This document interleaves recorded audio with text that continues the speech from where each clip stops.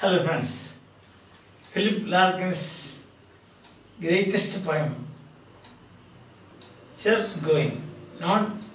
See, the title is Church Going, but actually it is going to the church. The speaker or the narrator is going to the church. That is not for the function but to the building. I think that is right from the very beginning. I have been insisting on that or reminding you.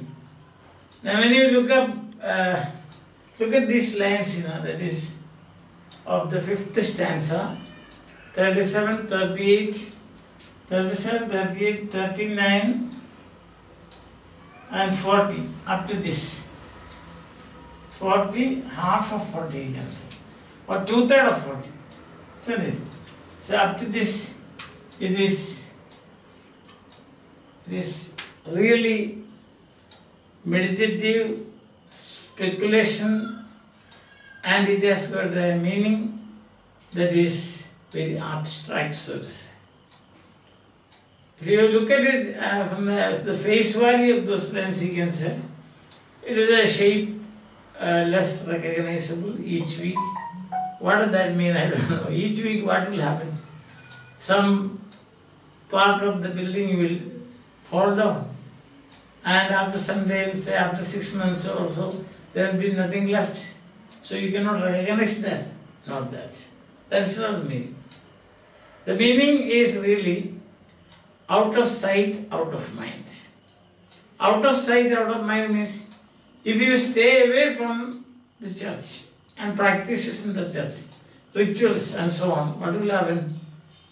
Slowly it will go out of your mind. If you don't keep in touch with these things, it will disappear from your mind. That's the meaning. A shape less recognizable each week. That means if you are staying away for a long period of time, that is the meaning of shape. Not that the shape of the building, that is not possible. No? Shape of the building, the church building, how can you after 6 weeks or 10 months or 2 or 3 years go there? Still it will be there and you can recognize. But what actually happening is the change that is taking place in your mind. The transformation that is taking place in your mind even without you being conscious of it.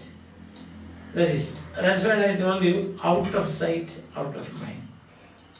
Therefore what will happen? If you are not, see, that is again another principle in nature. The last stanza, fourth stanza, we saw some universal principles. So also here, that is, use it or lose it. If you don't use it, what will happen? You will lose it. The sense that anything to remain active, anything to remain green means, nourish and flourishing, you have to have always contact with this. Even friendship, So for a very long years, suppose you don't have any contact with your friend, closest friend, what will happen is that slowly the shape of your friend will become less recognizable each day. And the purpose more obscure. What is the purpose of this? What is the purpose of the church? Rituals, then ceremonies, and Christmas celebrations like Christmas, Easter, the celebration of the feast of the main deity of the church. Each church is devoted to a particular saint. St. Mary, St. Joseph's Church, St. Mary's Church, and so on. So those festivals, suppose you are not celebrating any festivals, naturally what will happen? It will simply become obscure. It will be pushed into oblivion. Not only obscure, but deliberately we are pushing that into oblivion. Or we are abandoning it to oblivion. So if in a mind, if you don't keep the religious spirit, if you don't keep the religious fervor, fervor, F-E-R-V-O-U-R, alive, what will happen is slowly you will forget about it. That's what I said in simple words, out of sight, out of mind. So that is really a very, we can say again the same word that I used in the last class, it is profound meditation, no doubt. As Wordsworth says, no, the world is too much with us, getting and spending. You have no time to stand and stare.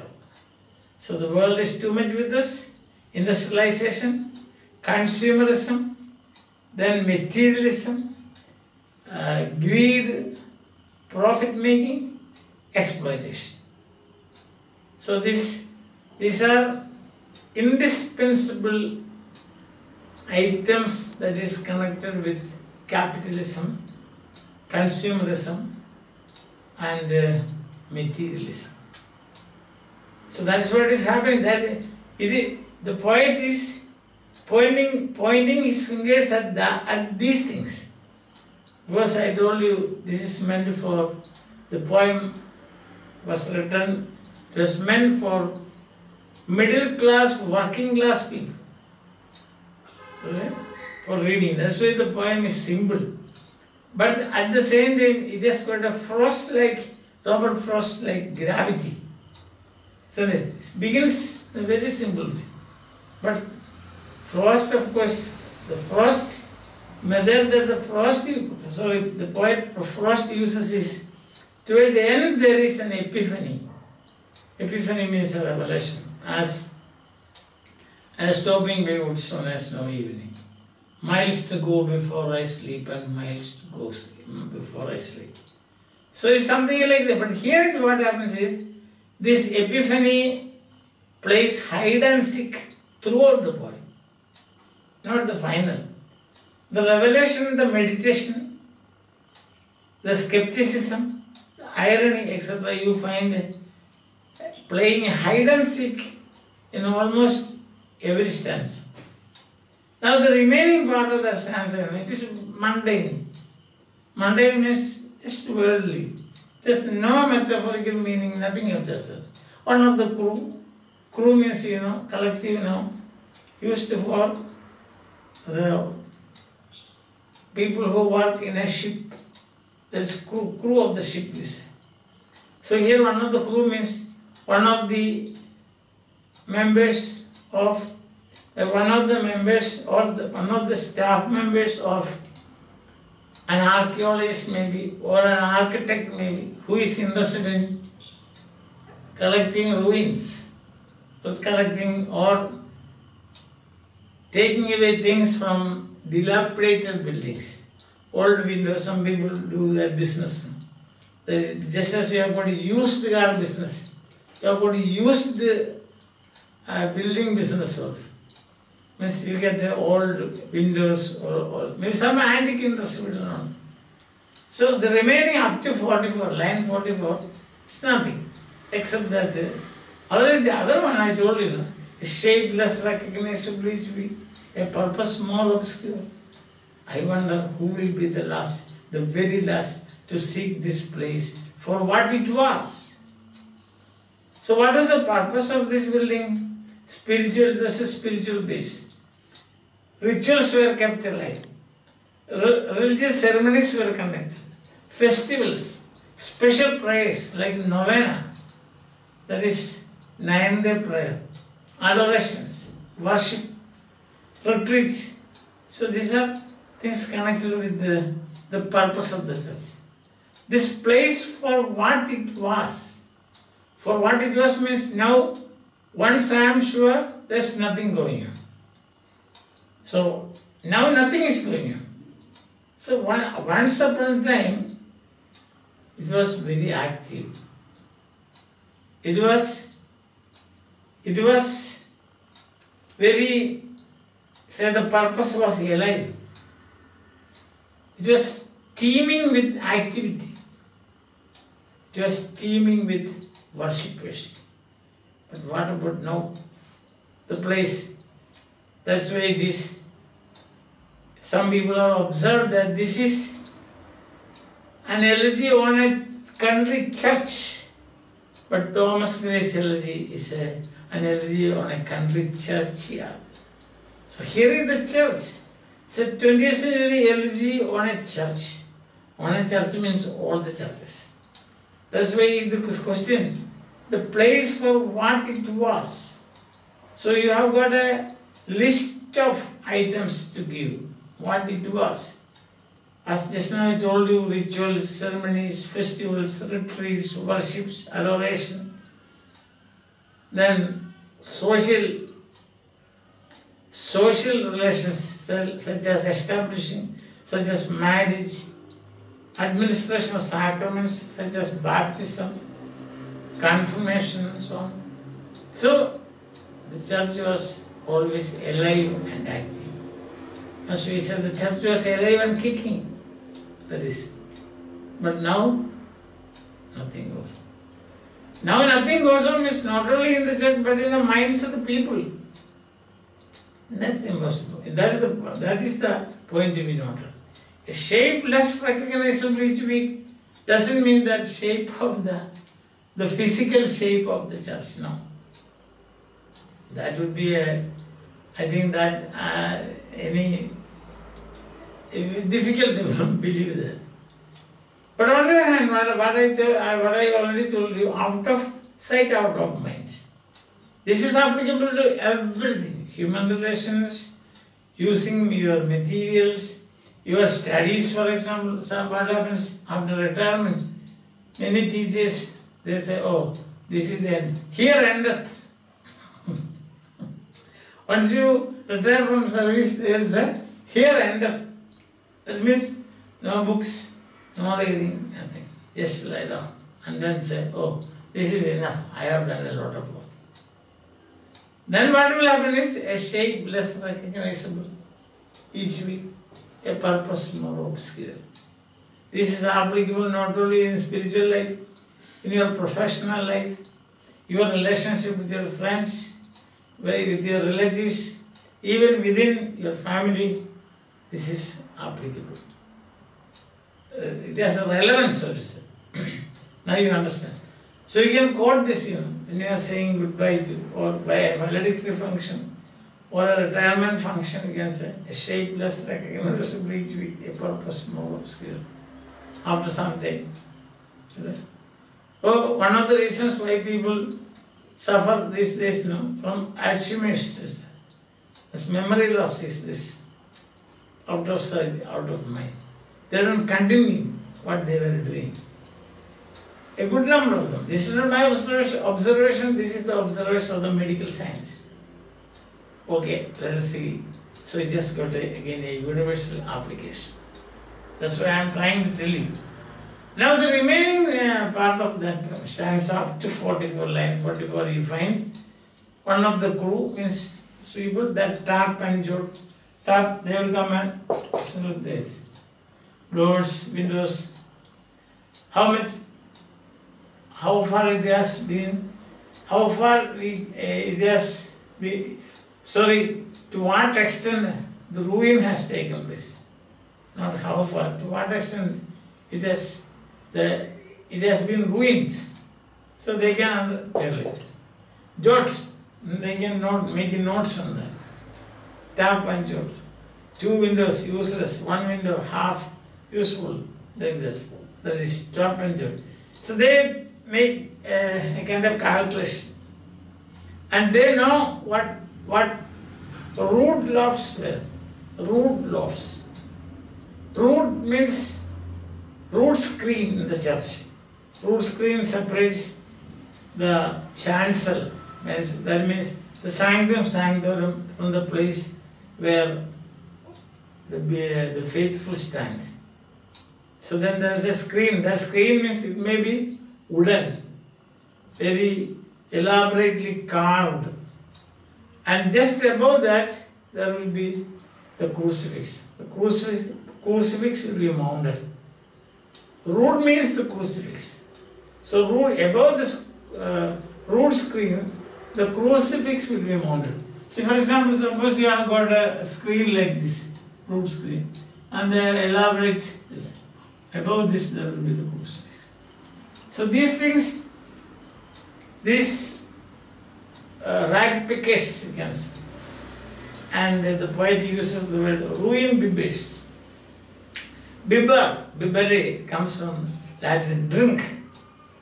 So ruin bibbers means those people who are very much interested in collecting ruins. So they come, they look at the root screen, look at the crucifix. Oh, that is of some use, so we will take it. We will pay some money and take it away. So this way, do business with that. Many people do it, Old ruins, antiques, business in antiques and so on. So root lobster. Some ruin people. Randy for antique. Randy for antique. They're greedy. Some people are very greedy for this. Some people, you collect, you can see coins they collect. Isn't it? Some people collect stamp.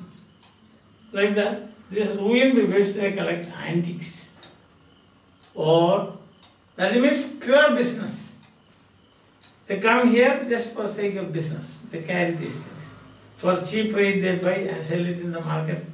They will, what they will do is that they will create stories around it. So, this crucifix is like this, and if you touch it, something should happen, some miracle will take place and so on. Because they want to sell it in the market and get money. So ready antique, randy for antique. Or it may be some Christmas addict. That's a kind of, we should say, irony as well as satire. There are people who go twice, 3 times in their life to a church. One for baptism, which they don't know. They have no idea about it. When they are small babies, they are carried by their parents. And 2 other occasions when they are conscious is one marriage. In fact, only one occasion, that is marriage. Then death, for your funeral service, you will be taken. So 3 times they go to church. Baptism, you are not conscious. Death, you are not conscious. No deadbody is conscious of his going to church. So the only time in the life of a person who goes to a church with some intention is getting married. If you obey the rules of the society and the church. And there are some other people, they are addicted to certain festivals. One such festival is Christmas festival. So they are Christmas addicts. They will not go to church at any other time. Then there are Easter addicts. They go just for the celebration of Easter in the church. No other thing. So here he speaks about Christmas addict. I think that because when you take a statistics of these addicts, you find 90% of them are Christmas addicts. There are only 10% who are Easter addicts. That's why he says Christmas addicts. Because it's an addiction for them to go to church. Not for the sake of participating in the ceremony that's going on, but they are interested in gowns, in bands, and pipes, and organs, and myrrh, and incense. So if you go there, you can see, Christmas Father, Santa Claus. So for that purpose they are going. It is to enjoy an exhibition of these things, not spiritual value. So, ruin mongers or randy for ruin bibbers, ruin mongers. Monger means one who trades in something. Fishmonger means a person who trades in fish. Mongoon, etc. Latin means trade. So here fishmonger or ruin monger. And people who are interested in the show, dance, and then pipe. Pipe means musical instrument. Fire, fireworks. Myrrh, that is, it gives a very pleasing smell like incense smell. So one of the items carried by the Magi, the Magi, the three wise men who came from the east to worship Jesus Christ. Magi. Gift of the Magi. So there is the Stella and the Jim story. Christmas gifts. So that is, now here what happens is, so there are such people. People who go for enjoying exhibition that day. People who go for picking rags of the church. Remnants of a ruined church. Just for the sake of collecting antiques. Or for making it a business. These are the type of people who go there.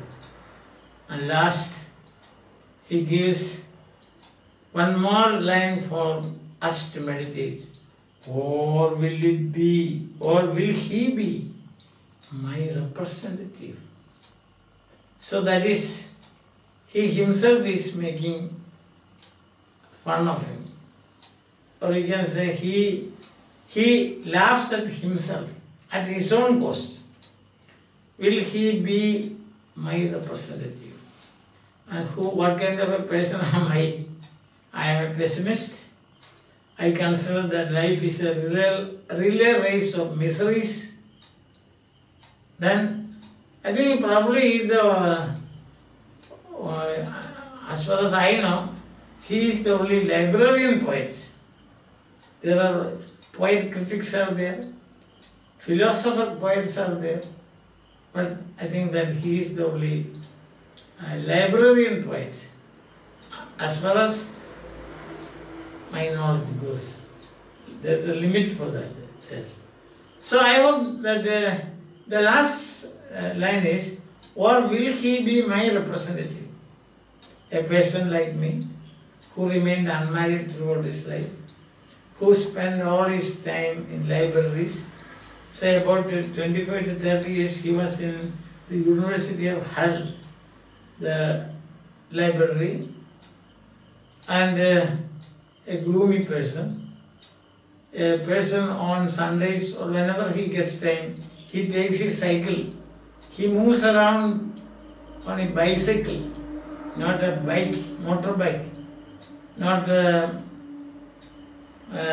bikes like there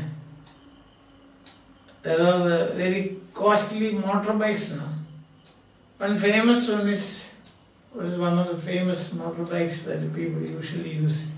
So such things he doesn't do. Royal Enfield those days. Royal Enfield. He's not using such costly vehicles, but he takes a bike. Says whenever I feel like, and his way, he wants to make it doubly sure that there's nothing going on. He's against, I think it's an allergy for him, these things. So once I'm sure there's nothing going on, I step inside, letting the door tuck shut. And inside also, when he is standing there, he wants the door to be closed, not that it should be opened. Understand? So will he be my representative? Means person like me. That is a disinterested person. He's not concerned about any such thing. He goes there and he sees things, observes things, and he makes some universal or some conclusions which have universal applications. For example, as in this one, out of sight, out of mind. That's one. Secondly, thinks about who may be the very last who would be coming here, this place for what it was. So that question stands unanswered. So that means nobody will come. It's all gone. Who comes? We have already seen some people who are interested in collecting ruins and some other people who are addicts of on a particular day, addicted to the ceremonies of a particular day, that is Christmas. So the question, who will come here to seek this place for what it was? nobody will come here. Except this type of people. And a third type of people, he expects representative, that is a person like me. So he speculates that nobody will come to this place for what it was. Instead, people interested in collecting ruins, people interested in going to a church on a particular day because of his or her addiction to that day, or a person like me who goes around studying or observing the churches and wondering what would happen to churches when they all fall completely out of use. So a meditating person, that is like me. So he expects three types of people. Already we have seen. One, ruin believers. Two, people addicted to certain days of the year. Three, persons like me who would be going around just for the sake of a disinterested interest. So this, and in between he says, out of mind, out of sight, out of mind, applicable to all human relations, all relations of humans with material things, even your relation with your pet. Very long time you are absent, then what will happen? It will forget you, and you will exactly like this. Same thing will happen in your spiritual base, your spiritual life, your relationship with God, your relationship with God, and which is worked out through the dynamics of which are worked out through the relationship between man and man, man and nature, and man and animals. So if you don't keep these things alive, what will happen is it will all disappear. The conditions, the environment is such. The environment is not friendly to such a situation, because what we see is getting and spending, consumerism, materialism, profit making, exploitation, capitalism. So where is the time for all this? And hard-working people, working class, they want some time for entertainment, isn't it? Going for a film or watching reading a story or listening to music. So there is the time for. That is serious, and religious life is also serious. Both cannot go together. And that may be the reason why he says, who will be the last? Who is going to come here for what it was? And then the remaining lines of the stanza is the answer to that question. And these are three types of people. One, already I told you 1, 2, 3. Instead of repeating, I think now you are keeping those things in your mind. I hope you are enjoying my explanation of these stanzas of the librarian poet's poem, Church Going. Hope that we will be able to enjoy 2 more stanzas, say, in the near future. Till then, if you have got any complaints or any negative points to point out, please do that. So, till then, bye. Have a nice day.